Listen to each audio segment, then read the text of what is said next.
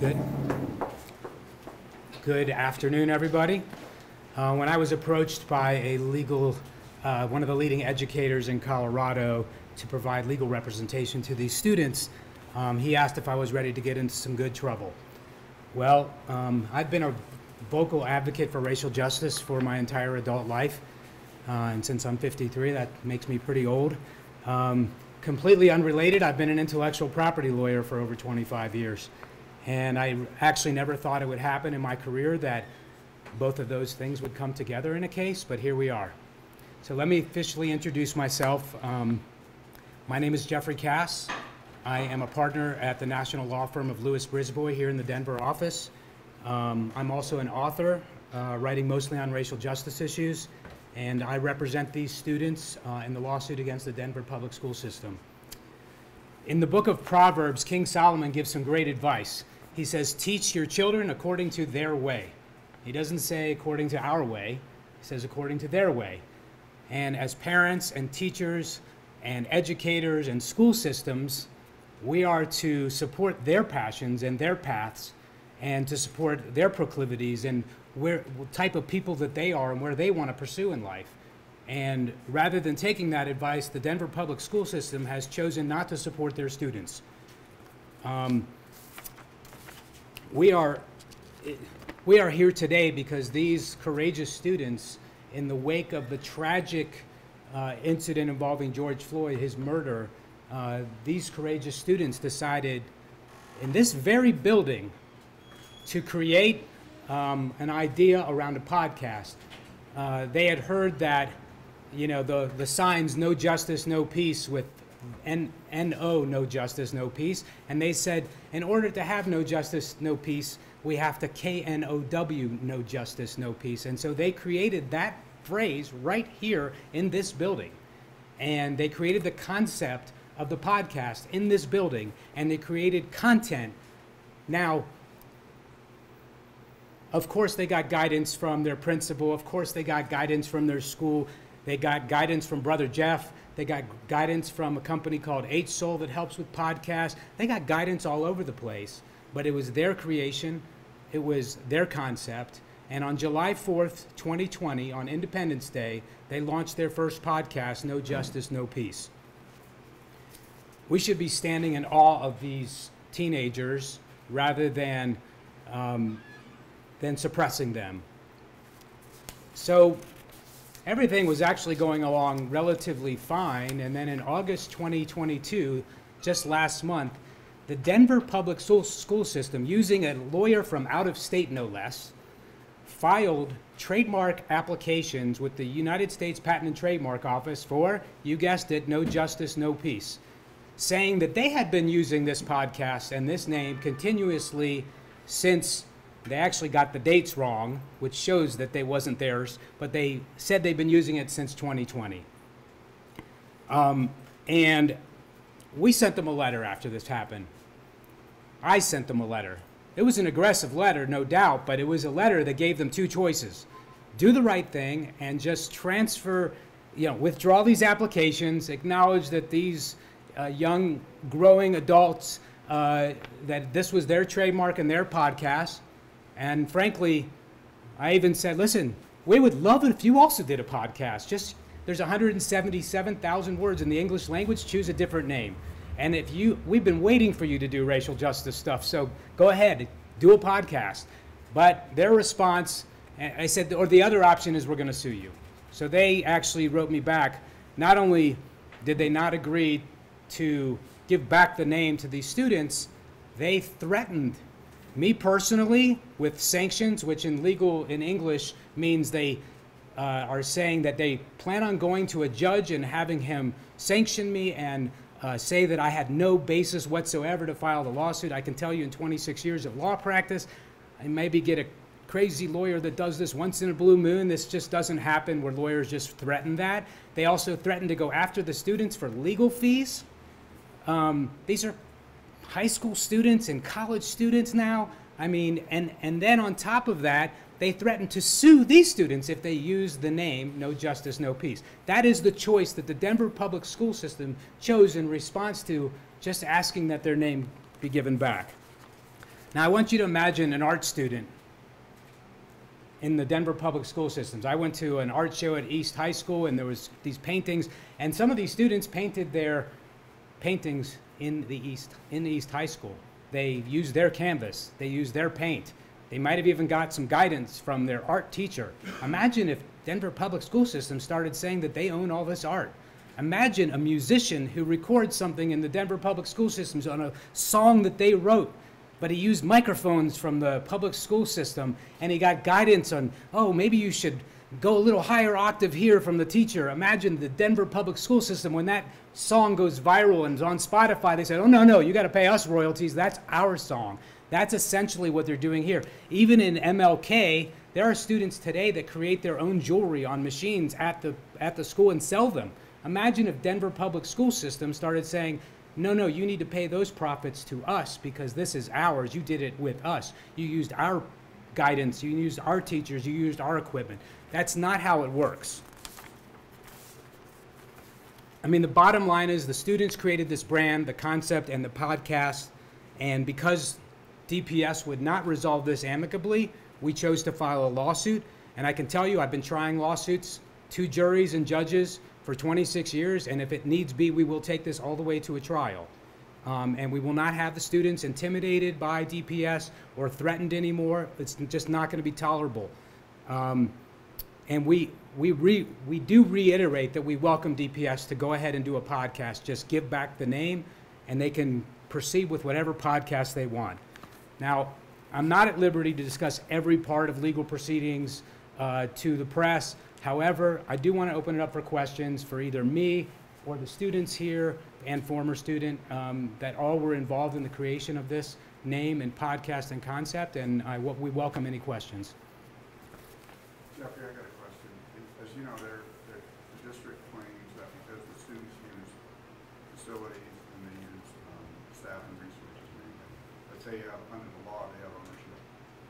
So if the students had been employees of IBM and they had created a new type of computer or new software, they would be 100% right. IBM would own that software or that computer. But these are students. I mean, most DPS does not have a policy, but most universities have a policy that says that the students actually own the work that they create. So I think they're wrong on the law. These are not employees, and these students created it. And aside from even the legal component of it, it's really just a bad policy to have altogether anyway. But I think they're wrong on the law. Is there any legal precedent for this? There isn't a lot of legal precedent on this because this usually happens in the college context. And like I said, almost every undergrad has a policy that the students would own the podcast. So DPS not having a policy or creating one now contrary would be against how educational institutions handle this. I'm not at liberty to really cite cases right now, but there are some cases that would indicate that we're still on the right side of the law. We are not aware of any cases that suggest otherwise. A question for any of the students. Can you tell us how supportive DPS was of No Justice, No Peace when you all created this platform? I know that it has gone international, national CNN. You've been heralded around the country and around the world. What type of support did you get in terms of No Justice, No Peace from the administration of DPS?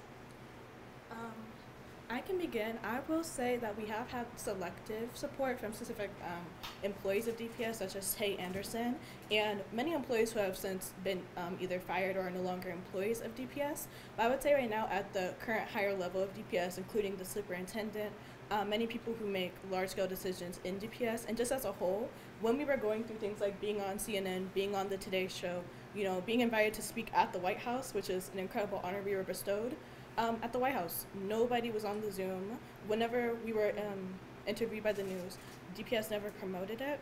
We rarely received personal congratulations. So I would say throughout this entire process, through our struggles and our successes, the support from DPS has been very selective. And I would say it's even very representative of the situation right now, that as soon as we decide that as young Black women we want to own our content, we want to have, obviously, ownership of our own name, and something that we've done a lot of hard work blood, sweat, and tears in, they now have a problem with us owning our own brand. I just see it's very representative of how they've chosen to support and not support us as long as it benefits them. So that's why I have to say on that. What is, sorry. And if I may piggyback off of Kalia, I just want to say that most of our support did not come from DPS. It actually came from our community. We got support from Brother Jeff. We got support from H-Soul. We got support from a lot of community leaders. And they were the ones who support us through creating our resolution, through us having big gigs on media. That's really all the support we got.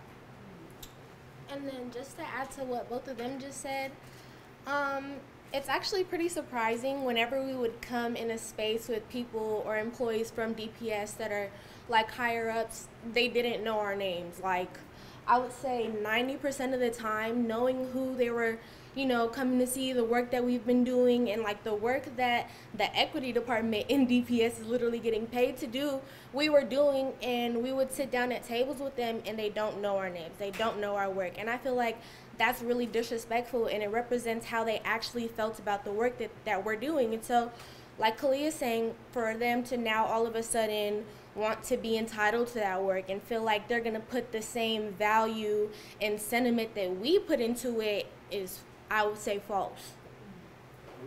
What do you think this message does of what they're doing to you, to other students in DPS, in terms of trying to show initiative, which you did, trying to create something that you did, and do all the work that you've done? What's the message that they are getting from all this? I would say, because while we've had the podcast, we've actually had the privilege of being able to meet other student activists in DPS and across the country. And I feel like a lot of the sentiment behind student activists is that there are systems that we exist in, you know, in schools and society, and a lot of times we don't have control of those scenarios. And instead of sitting back and accepting things the way that they are, we want to make change. We want to create a system for other students that can benefit from, which is exactly what we've done with our resolution and many topics we've talked about. And I feel like the message that DPS is sending is that, you know, they want to say we support racial equity, we support student initiative, we support et cetera, all of their buzzwords they want to use. But when it comes to true independence, truly, I guess, taking initiative outside of what they see as appropriate, that's when they have a problem with it. And I feel like it just shows an example of performative support of student activism, because being an ally to students such as us is not only supporting us financially, supporting us in our endeavors, supporting us basically through everything. And this situation right now, on top of the continuous selective support that they've given us, is just showing an example to students really everywhere, especially in DPS, that you can do what you want, but don't go too far. And what is really too far when it comes to changing the future and changing the life of not only ourselves, but other students. I have a couple of technical questions. Did you all ever try to trademark this yourselves? Does that kind of play into this? And then also, can you talk a little bit about, has DPS ever reached out to you guys? Is there any type of like conflict resolution? So trademark 101, there's no such thing as trademarking something. When somebody uses a mark or phrase or symbol in connection with a service or a podcast or selling a product, if they're the first person to use that phrase or name in connection with that particular area, they are the ones who are the rightful trademark owners. So without filing anything, it's not like a patent where you need to file all this paperwork and then the government approves you for a patent. A trademark, the trademark rights vest, they come about through use. They had the first use, they win. It's plain as simple like that. Did they ever file for a trademark application? No. I mean, listen, these are not obviously people who have gone to college and have had to deal with lawyers like me. You know, they didn't even know to do that. I can guarantee when this is over, we'll be filing for trademark protection. And then the resolution? Oh, in terms of whether we've had any additional discussions with DPS, no. The answer is no, other than their threatening letter. That was the last communication. But didn't they meet a couple of weeks ago with students and some?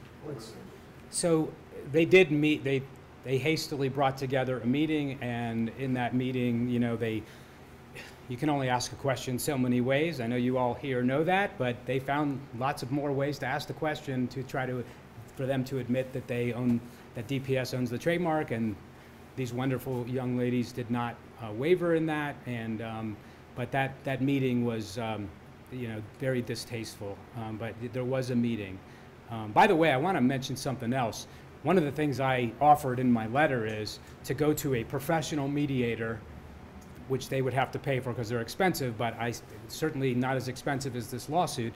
And I said, we're happy to go to a professional mediator and see if they can come up with a solution. And that they also did not respond to. I'm Sheen Coates with HTC Solutions. First of all, to the young ladies, thank you for standing. Much love and support to you and to continue the fight. My question is, has DPS ever reached out to snatch the intellectual property of any other groups, or are you all, as Black women, the first group that this has happened to? As far as we know, probably the first. Oh yeah. Yeah. As far as we know, probably the first. I know there's, as we said before, plenty of other student groups in DPS, including the podcast that's at Montbello High School right now. I haven't heard anything about them trying to steal their content, and I feel like in part of that is due to ARC's success, and obviously on a wide scale, talking about our experience with Black history comes with kind of talking about how DPS has not provided us our Black history. So I feel like this is kind of an example of backlash for us expressing concern and general disapproval of what we've experienced in our education. So I feel like that definitely plays a role in us being, I'm pretty sure, the only student entity that's faced this situation before. We're going to take a couple more questions. And I'd also say I'm not aware, and I have done fairly extensive research to see if there were other examples. I'm not aware of DPS claiming art rights and music rights or any other rights of anybody else in the school system. For the young women, what has this meant to you guys to have this podcast, to have this outlet? I'd definitely like to speak to this one. I know for me, this is such an emotional topic for me, but going through COVID and being at home all the time, I know every single one of my peers was definitely sick of that, and it definitely does weigh down on your mental health a lot. And with all of the unrest that was going on and us, growing up as young adults and, kind of getting thrown into the world, because I feel like I was thrown into the world, it was really hectic. So being able to go to the podcast, get to understand yourself, get to understand your trauma, learn new tools to navigate the world, learn new tools to boost your mental health, boost your self-esteem, empower your people, fix or at least address a lot of the inequities and calling out the racial injustice that we're seeing, the social injustice, all of the injustices that we're seeing. It gave us, I know for me personally, it empowered me so much, and it carried me through a lot of difficult times. So I would say without the podcast, I definitely would not be where I was. And I would also like to add that throughout a lot of, I would say probably 13 years that I spent in DPS, I learned more in the podcast about how to be more professional, how to present myself as a young Black lady and be respectable and be responsible from the experiences in the podcast than I ever did while I was in school. And then I would like to go next. So I just want to say that growing up, I was always really afraid to just use my voice. And I felt like the podcast, this is something I really wanted to speak about, something just wanting to know more about myself, people that look like me, just wanting to know my history. And actually, this is all quite upsetting what DPS is doing now, because it's just showing that when we try to learn our history, there's so much backlash, and it's not really wanting us to know our history. And this whole podcast, for me, it was just feeling empowered, being able to, wanting to speak to other students, wanting to see their experiences, if it was anything like mine, being a student who has grown up in DPS and who hasn't really seen any representation of myself. It's just wanting to see if other students had the same experience and to ask why.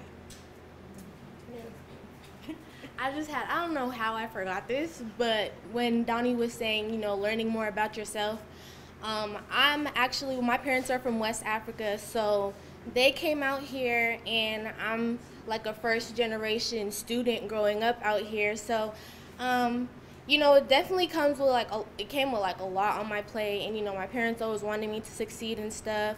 But going to school, especially going to school in Denver public schools, and going to schools that are predominantly white, it was a struggle, like so much of a struggle for myself. And this is where I know a lot of my passion for the podcast came from. It was like I would hide my identity. I would not tell people that I was African. At one point, like, I didn't tell anybody my middle name until like 5th grade. I would tell people like I was Jamaican because I guess that was more acceptable than just being Cameroonian.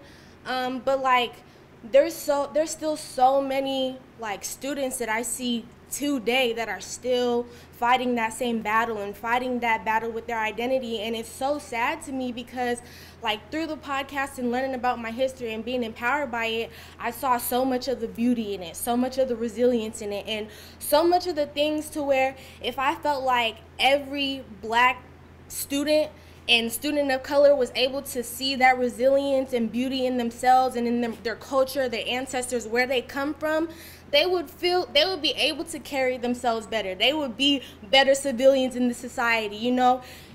DPS wouldn't have to work so, well, they don't even work hard, but I don't even know, not do anything about the problems that are going on because those problems most likely would not exist. I'm going to try not to get emotional, but for me, starting the podcast, well, I don't think we've mentioned it, but throughout our podcast, we talk multiple times about how our idea and how we became connected as students. I was already friends with Donnie. I know Janelle and Alana were friends. And through the podcast, we got to know each other on a trip to Washington, D.C., going to the Museum of African American History and Culture. And that's one of the examples how really in the first time in our education, we got to learn our history, not watered down, not through a filter, just pure and raw as it is, the way it should be taught. And I feel like with this podcast, we created it while we were going through a time where we felt trapped, where we felt like we couldn't speak out. During the summer with Black Lives Matter, seeing over and over again Black people being brutalized, over and over again, seeing example after example of why Black people are not valued in this society. And, especially as young people, it's kind of almost mentally torturing to be stuck at home all day without a voice, without an outlet, without something to say. And I feel like as a result of this podcast, when we started it, we really just wanted to talk about the things that we've all either been silent about or wanted to speak about. And we've never expected the level of success we got, but we're very grateful for it because we have a platform. We've had many great experiences. But I will say personally, it's been so emotionally gratifying. It's been so emotionally healing. Because like Donnie, when I was young, I was very timid. I wouldn't talk to most people. I would keep my opinion to myself because sometimes I felt like people wouldn't care.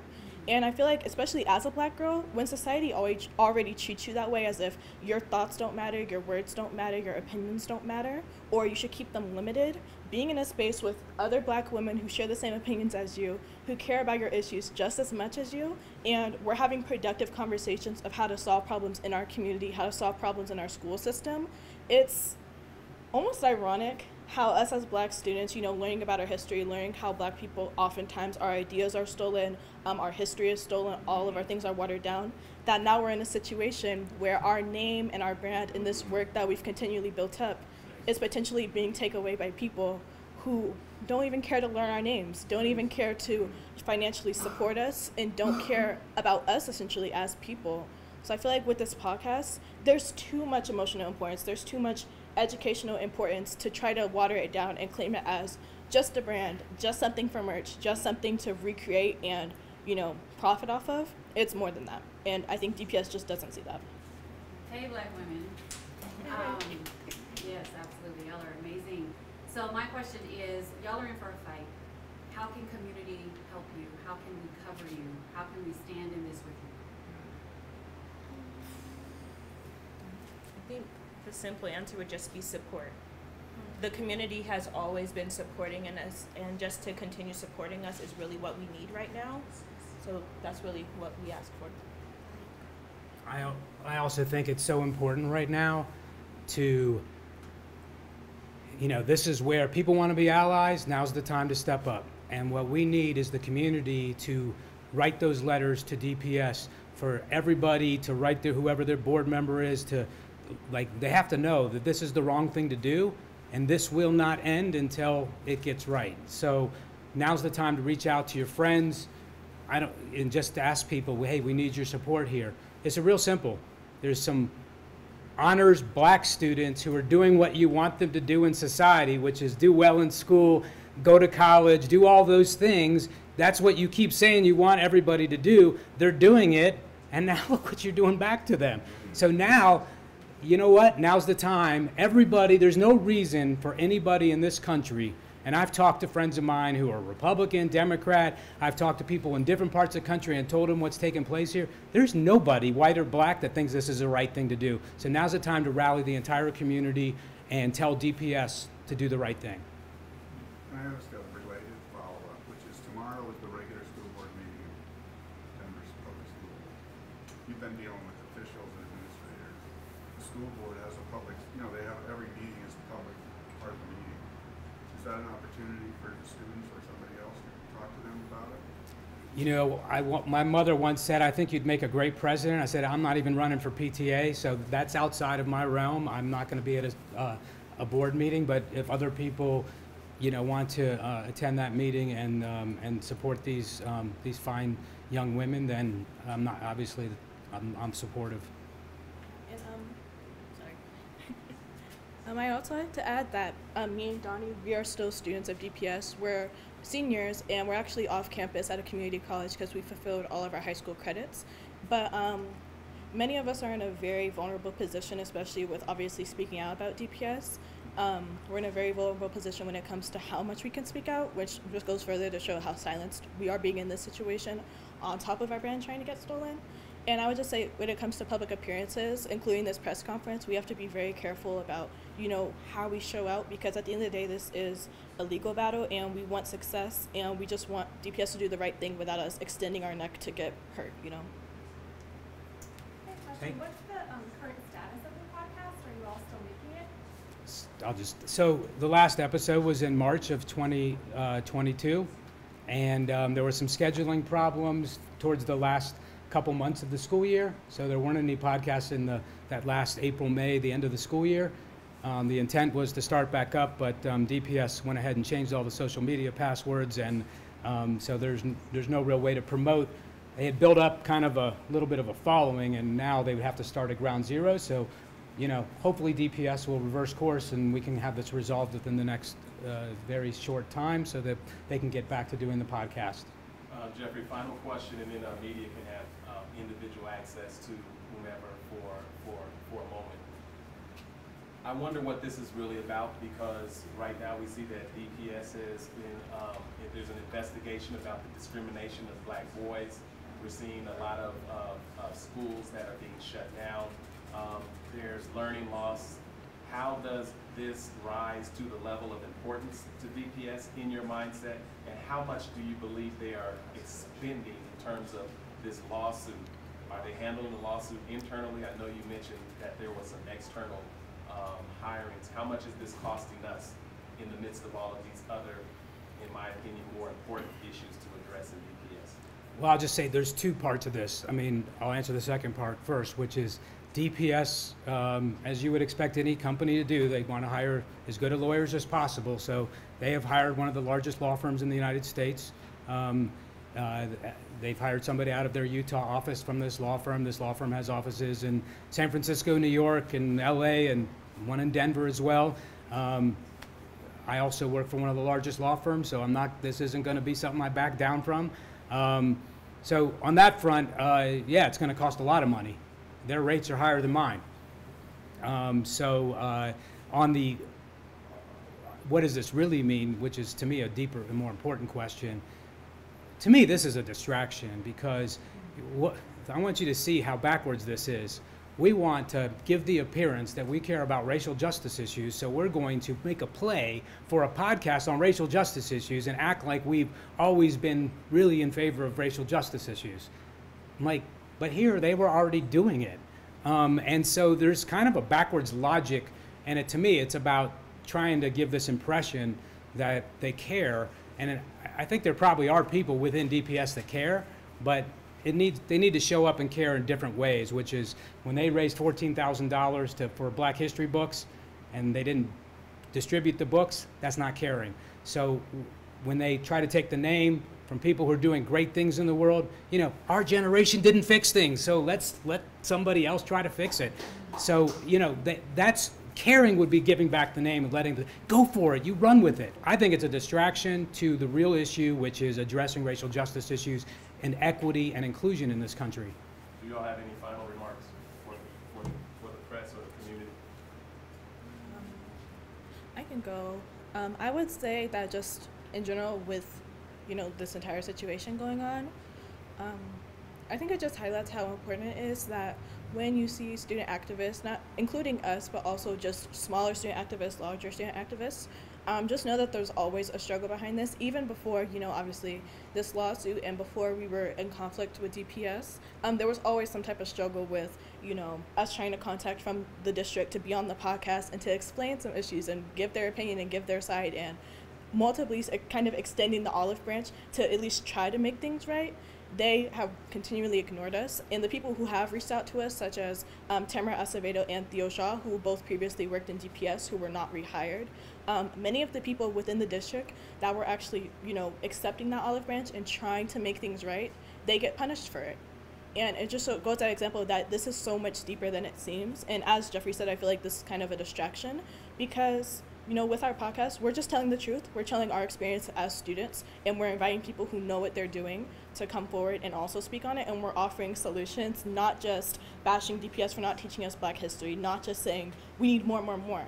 We're discussing solutions, we're discussing different things. But the real problem comes when publicly you claim to support all of these issues, racial equity, racial justice, student activism, but privately you're ignoring our emails, you're firing the people who are actually supporting us, you are reallocating sources to different things that honestly don't matter. And in the end, you are not showing your true intentions to the public and to us. So I would say moving forward, if you're watching this, keep asking questions and I don't know how to say this, but just go deeper. Don't believe the surface, because as many statements as you want to put out, as many promises that you want out, if we're going to see results, we have to keep pushing and we have to keep putting pressure. And ultimately, that means making some people mad, because some people don't want to confront the fact that they're not focused on students. Some people don't want to confront the fact that we haven't prioritized racial justice. And honestly, you should be uncomfortable. We said this from the beginning. Be comfortable with being uncomfortable. This district has continually shown throughout history, even before we came along, that racial justice and Black history was not something in the front of their minds. And if you're uncomfortable with that, if you feel uncomfortable with us pointing it out, do something about it. Not just take away our name because we're making you uncomfortable.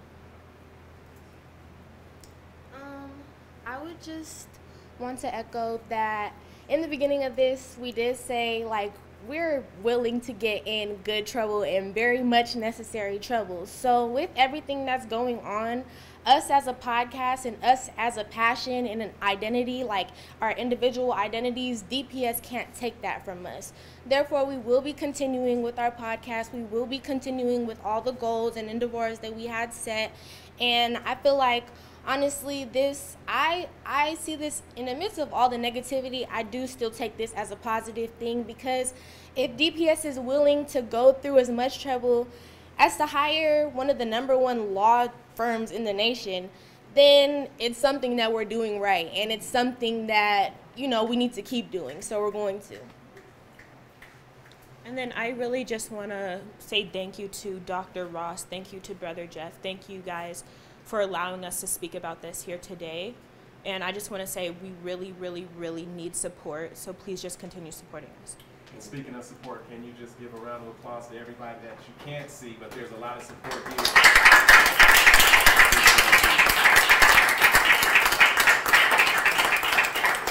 With that, we'll give you all access and individual access to whomever you'd like to speak.